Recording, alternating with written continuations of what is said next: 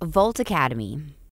Hi everyone, in this video I'm going to explain how the Voltacademy template works.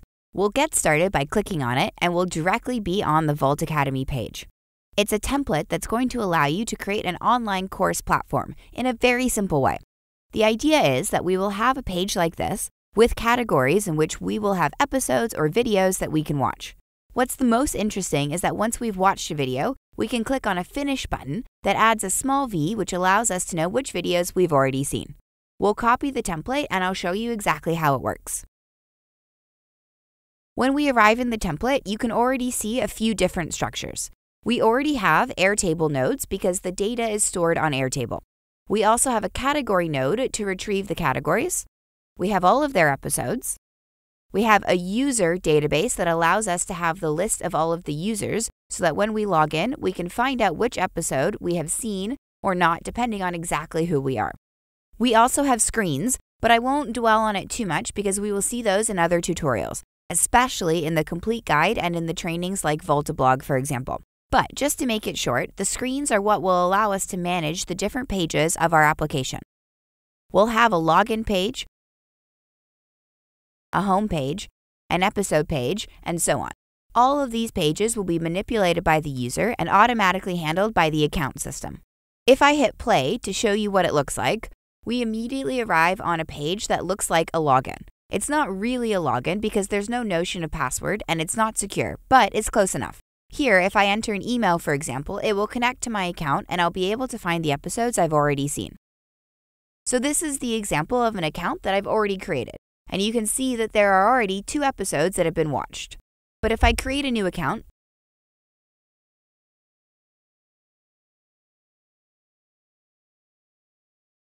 we see that this time there's no episode that's been seen. To watch an episode, we simply click on any of the episodes that we're interested in, and once on it, we can also see all of the episodes of this category. Once we have watched an episode, we just have to click on Finish and then a little V appears here to say that we've already seen it. We can do this on all of the episodes in a simple way. If you click on the logo here, you'll go back to the home page and you'll see that your episodes have been completed. And that's the basic principle of this template. Now we're going to go into a little more detail on how it works. First, you have a login page. It will check if the user already exists when you use the login button.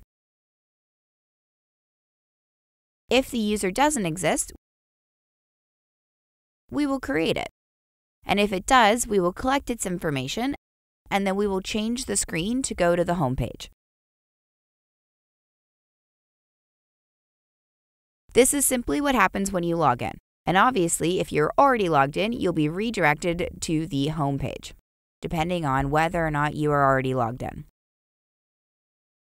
This is a logic that we've already done together, and I'm not going to spend too much time because you'll see it in some of our other videos and our more complete guides. As for our home page that you saw earlier, it is composed of 2 lists, a list of categories, and then for each category, a list of episodes that you can view.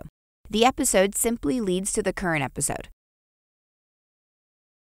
So if you go to the variables, you will see that we have a lot of small variables, and especially on the data where we will have the episodes sorted by category. We'll have an episode index and category index field so that when we click on a particular episode, we can easily retrieve current category or current episode, meaning the episode that we want to display. This will allow us to navigate around so we can go to the previous episode, the next episode, etc. It's also why we use indexes. It's retrieved from Airtable here. We make a query on the category table, and then we retrieve all of the rows that we're going to associate with our category by episode field. The user management is already done by the login, as I said earlier. And it's relatively simple. If you go to the database in question, you can see that we have a users table, which corresponds to the users, a categories table, which corresponds to the categories, and an episodes table, which corresponds to the episodes. The episode table is actually the simplest. And in fact, each time we just have the episode with its name, its ID to identify it, its video file, the email, its description, and its category. If I go to categories, I'll see the list of episodes to which it's linked, so if I add episodes in there, they will be added into that category, and same for the others. It's quite useful to have this link between the two tables because it allows us to easily organize our episodes. And finally, the last thing we have on an episode is a list of users, and it simply shows the users who have clicked on Finished because they have seen the episode. In a mirror way in Users, we have the list of episodes they are connected to. This allows us, if I go back to the code here, to identify which episode a user has seen or not seen and display it based on that. So to show you this, we're going to go to the Done button that allows you to validate that an exercise has been completed.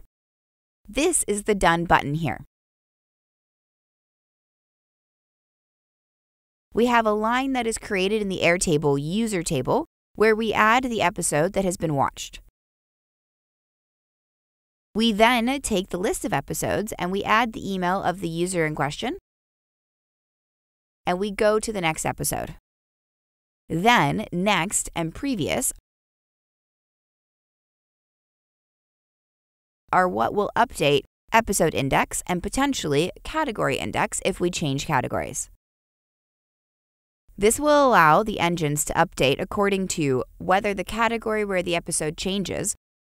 It will update which episode you want to view within the episode view. So that's about it.